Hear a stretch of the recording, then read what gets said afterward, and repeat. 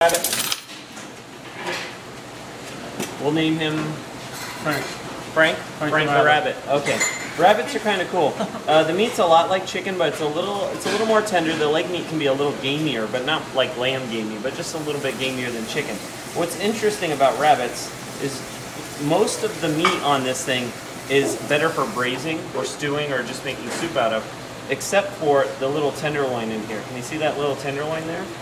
So a lot of really nice restaurants will go through the trouble of removing this tenderloin, which is super duper small, and then they'll actually, like Thomas Keller takes the rib bones from the rabbit and he'll remove them, clean them up, and he'll stick them inside there and make little mini rabbit chops that they'll roast off and then they'll serve at their restaurant. That's the only dry cooking part. The rest of this really should be cooked with moist cooking or combination cooking.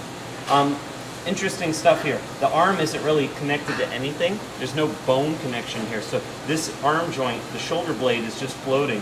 And so you can basically go in here and just cut through, and you're not going to hit any bone. You're just going to remove this thing, and it just kind of floats in space. See what I mean? Wow. Kind of a random thing, right? So we'll take that off that side. This side as well. See the shoulder blade there? Just go behind that shoulder blade. Just cut that right off. See, I never hit a joint or anything. Floaty legs. Now, because today you're braising and stewing this, it doesn't matter what we do with the tenderloin, we're not taking it off, so we're just going to cut 3 pieces out of the saddle piece here after I take the legs off. The hip bones on the rabbit are really, really brittle, not like your chicken bones. So if I pull this down, it's already actually broken. You see the hip is broken there?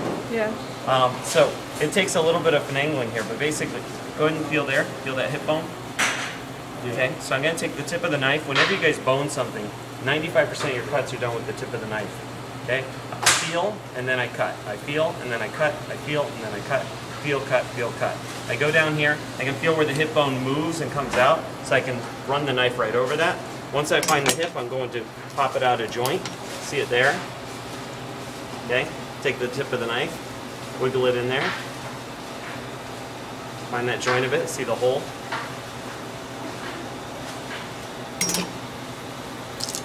Okay. When it's broken, it's a little harder to do this, but you can hold it down and you open it up. After that, take the knife in there, kind of wiggle it and push it towards the spinal cord. Okay. Up here, same thing. Feel in there. Cut that way. Get in that gap and just pull the leg off. As you cut, see how I'm pushing with the edge of the knife? I'm stretching that leg muscle so that I can get all of it off on that. Okay. That's the leg. Same thing over here. Now this hip's intact, so I should have an easier time. So I'm just going to cut with the tip, cut with the tip. You notice how I feel each time before I cut. Pop the joint.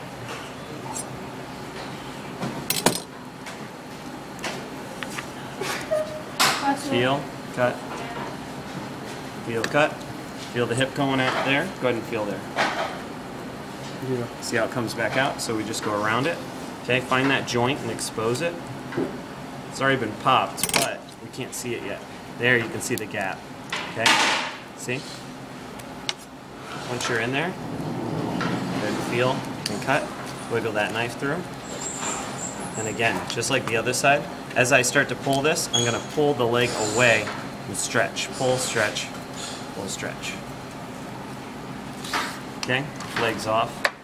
Now, 3 pieces. Here's your saddle, here's the torso.